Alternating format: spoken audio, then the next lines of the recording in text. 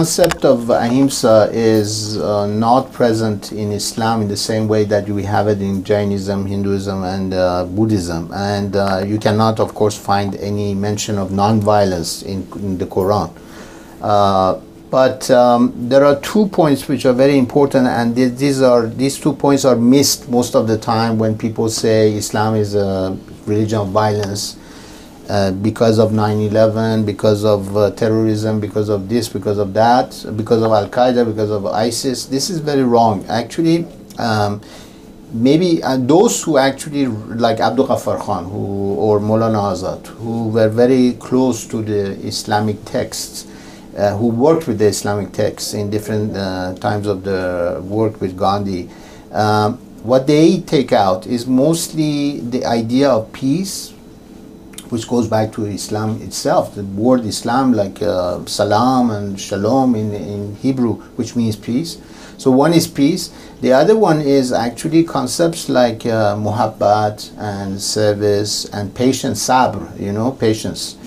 I think that we need to have a new, and this is what my work actually comes in, I think that we need to have a new reading of Gandhi, a new reading of nonviolence, a new reading of nonviolence in history, a new approach to Ahimsa and nonviolence in general, and try to think even nonviolence in our democracies, liberal democracies as we call them, because if I have to say it in one word, there is no creation of democracy without nonviolence. There is no restoration or sustainability of democracy without nonviolence. Democracies die very easily, as we can see around us. They can die very easily, and the only power which can save them through dissent, through dissidence, through questioning, is nonviolent way of questioning. That's the most important. We cannot save them with violence. There is no way you can save. Actually, violence kills democracies.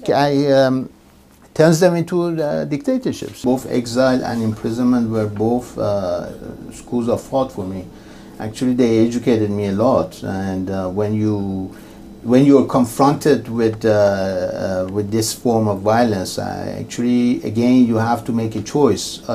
Should I return the violence to those who have made violence to me? Should I be bitter?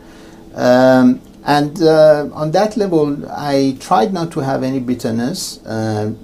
Because my models the models in my mind were people like Mandela, when Mandela gets out of his prison in 1990, he says, one of his famous quotes is, he says, when I turned back and I looked in my time of imprisonment, I didn't have any bitterness, because I knew that if I have this bitterness, I'm still in prison.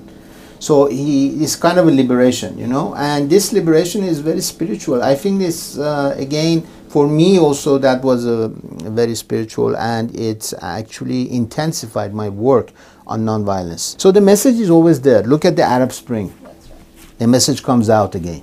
It comes out in Egypt. It comes out in Tunisia. It comes out in Iran in the Green Movement 2009. So that's what puts nonviolence always aside, and in the fact that people see the violence, but when they can always go and pick up what's left of all these writings, of all these experiences of nonviolence, of all these messages, and work with it, and always thinking in other terms, and again the questioning. If you see Muslims who are violent in today's world, like the jihadists, it doesn't mean that Muslims cannot be nonviolent. It's quite the contrary. We see a lot of Muslims who, in the name of Islam, actually practice nonviolence. The same thing with Christians and with many others, actually. I think that nonviolence is very much there, again, as a philosophy, and it's a philosophy which belongs to our future. I'm very sure of that, and the reason why I'm sure about that is that the younger generations are realizing that the world which has been, in the modern world, which has been actually put in order by new ways of educating, new ways of using instrumental rationality, is a world which is destructive. And we need to have more questioning on it. So they go back and they look at all these movements, and they at civil disobedience, at what I call obligation to disobey. Actually, it doesn't mean that if we have laws, because politicians, they say, oh, we make you laws, they are lawmakers. We make you laws and you have to accept them. I said, why should we accept anything that which comes from you? You know, so the questioning is very important, and I think that the nonviolence as a message takes us, it has a very realistic view of the tragic destiny of mankind, of the humankind, but at the same time it shows the way to this tragic destiny of humankind, which is actually how we can be better people, but at the same time how can we live with our surroundings, including the planet.